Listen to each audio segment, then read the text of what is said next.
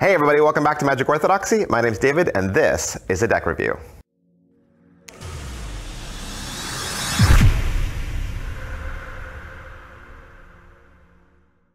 Hey, today we're going to look at the Dominus Obscura deck from Nicolai Aarøe. Alright, so what's going on with the Dominus themed decks? The Dominus decks were a Kickstarter release from Nicolai Aarøe, and of course it was successfully funded. Dominus, the word Dominus, is Latin for master. And so Dominus illustrates the damaging physical and psychological effects of political ambition on those who seek to gain power through activities related to the underworld and dark magic. And Dominus seeks to represent both light and darkness, mirrored here in this two-deck theme. Divinus, Latin for sacred, and Obscura, Latin for dark. The tuck case is a thick, matte, deluxe tuck case, and it's designed with hot stamped gold foil and embossing effects. The front of the tuck case, as you can see, is some sort of an occult cow skull with just all kinds of occultic symbols and rune imagery and Roman numerals. It does say limited edition on the bottom.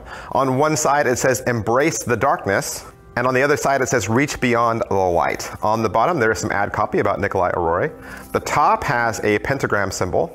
Right there on the tuck flap, it does say Obscura, and the back design says Dominus Obscura Nicolai Aarøe, and it has an upside down triangle symbol. That is pretty much it for the tuck case. Let's take a look at these cards. These cards are printed from the NPCC on their highest quality linen stock.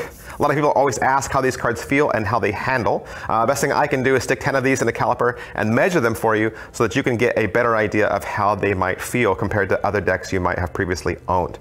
The Obscura deck, when I stick it into a caliper, 10 cards comes to 2.92. 2.92 is on par with the Red Arcane deck, the Laura London Knock cards, and the Piff the Magic Dragon deck. The back design is decorated with royal, divine, religious, and occult symbolism. It has a two-way back design that represents the European monarchs, moral codex, and reign. The noble and honorable ruler will stay on a path of light. The relentless ruler will be lured by the underworld in ambitious blindness. For both editions, the two-way artwork is a single Pantone ink with gold pigment. With this deck, you'll get two Dominus ad cards that tells you a little bit more about the theme of this deck. Also with this deck, you'll get two original skull jokers, very haunting.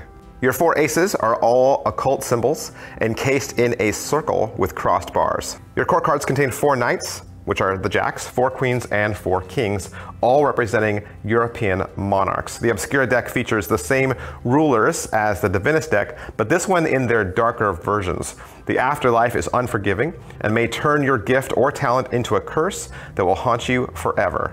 All are in a mirror design and illustrated by hand in collaboration with Eugen Poe. The Obscura deck, the pips and indices come on black faces in a slightly scratched, dirtier look. This effect is also vectored artwork, and it's not just a filter.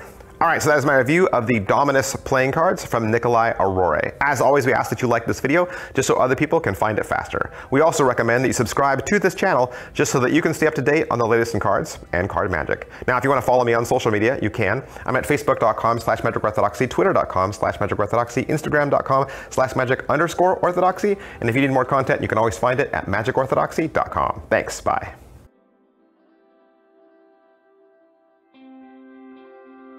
Scary cards, woo!